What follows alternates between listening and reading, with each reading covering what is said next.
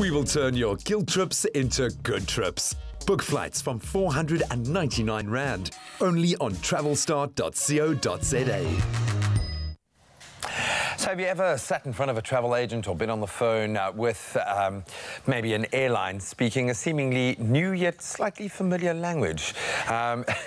They were obviously conversing perfectly in English just a moment ago, and then suddenly you are now talking another language entirely. Every industry has its own very particular jargon, and the travel industry is no different. Travelstart's Erik Dedekind now joins us to help us make sense of it all.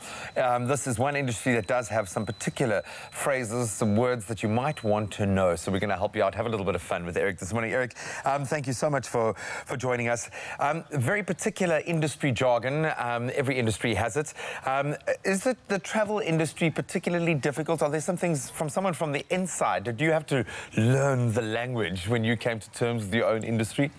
Oh yeah, absolutely. It's quite a complicated industry in terms of you know, not only language but the actual way we structure tickets.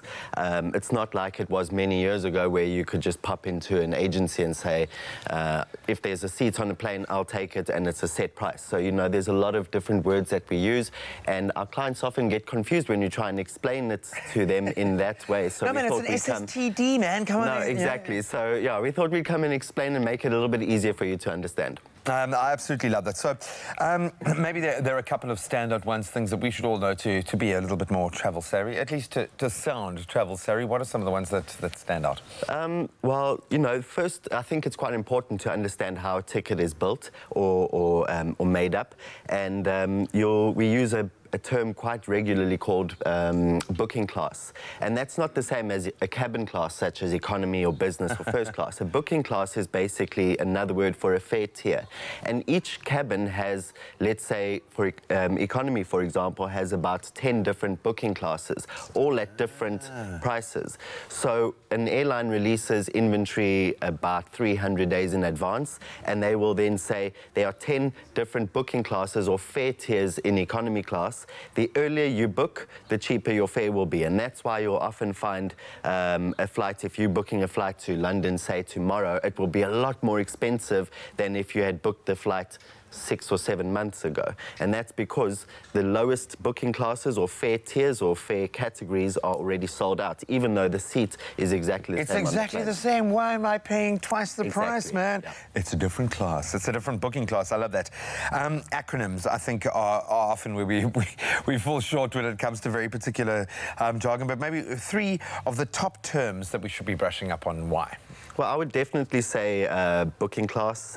Base fare and taxes is very important. A ticket is made up of the actual base fare, which is just the airline's fare, and then the taxes, which are not really taxes, we just call them taxes, but they're a whole list of charges which are added onto that ticket price, which could be a security tax, landing fees, fuel surcharges, a whole lot of that.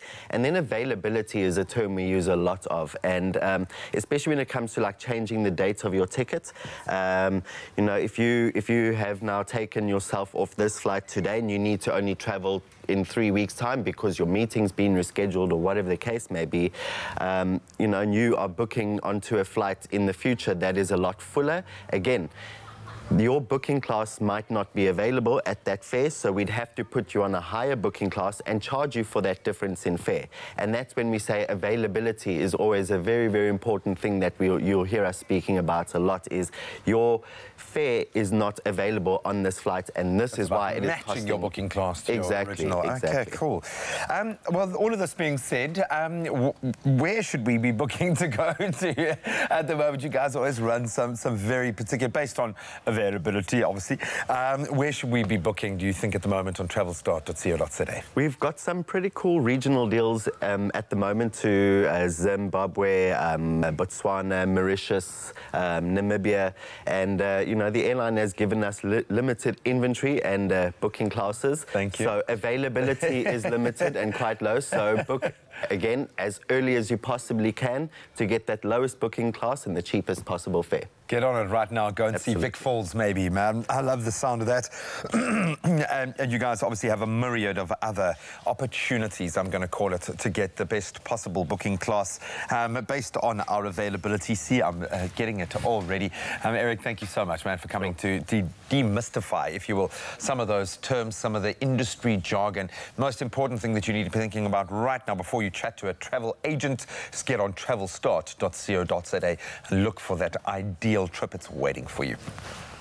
We will turn your guilt trips into good trips. Book flights from 499 Rand, only on travelstart.co.za.